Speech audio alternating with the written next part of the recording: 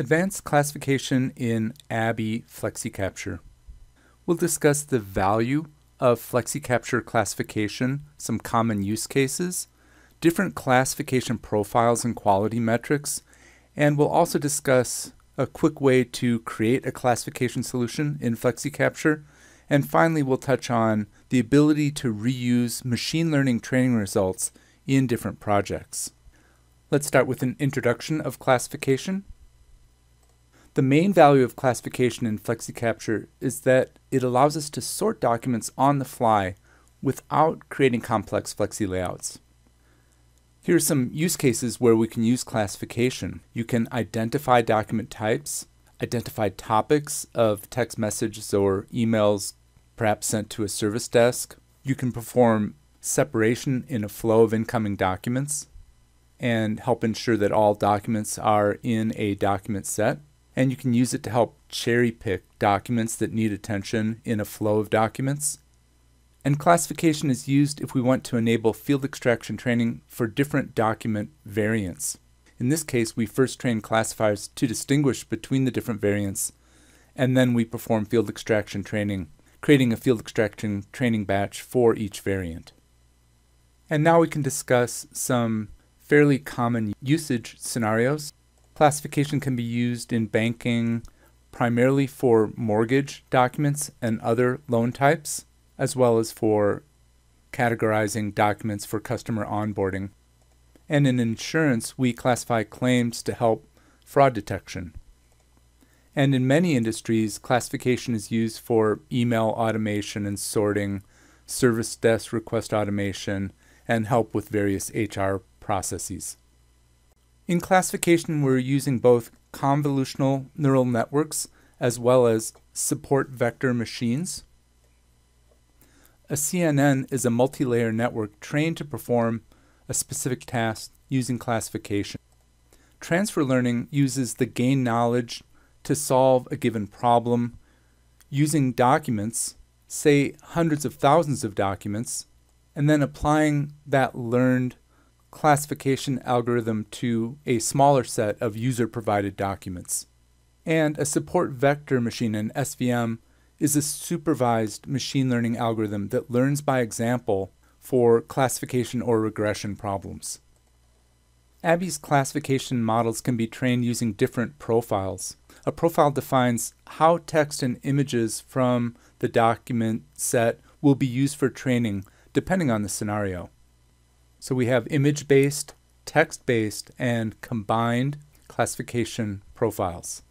Image classification relies on convolutional neural networks pre-trained by ABBYY on hundreds of thousands of documents like we just discussed in our last slide.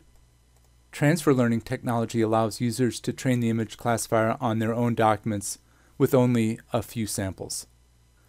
Text-based classification, otherwise known as content classification, is artificial intelligence technology that is capable of reading texts in natural language and understanding their meanings. So it goes beyond statistical comparisons of buckets of words, if you will.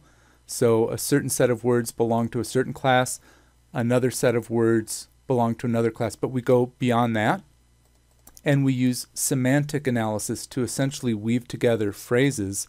So now we're also comparing, if you will, buckets of phrases. The combined profile uses both text and image and can work in two modes, fast or thorough. And it's defined clearly right here. The text classifier is not applied if image classification results are high, highly confident. So obviously then you can skip the full page OCR and all the text-based classification algorithms, so that will be a speed improvement. And I might add, if these classification profiles aren't meeting your needs, you can go to Flexi Layout Studio and add rules to further enhance classification effectiveness. And that's essentially adding a header. And this slide simply illustrates the combination of using a text-based and an image-based approach where there's rankings of confidence levels for different matching, and the combination of those rankings give you your final result. Let's see how the classification model operates with multi-page documents. The classifier is applied to each page. A given class can correspond to any page of the section or the first page of the section. The first page always means the beginning of a new document. So the first page here is classified as class A, any page position. It is not the end of the document, so we keep classifying. The next page wasn't classified and stays unknown, so we continue classifying. The third page is classified as A, any page, so it's still the same document. The next page is classified as A, but it's a first page. This designates a border, and a new document is started. If we keep going, the next document is classified as class B, which is a different class from the previous page, so again we have a separation, a border.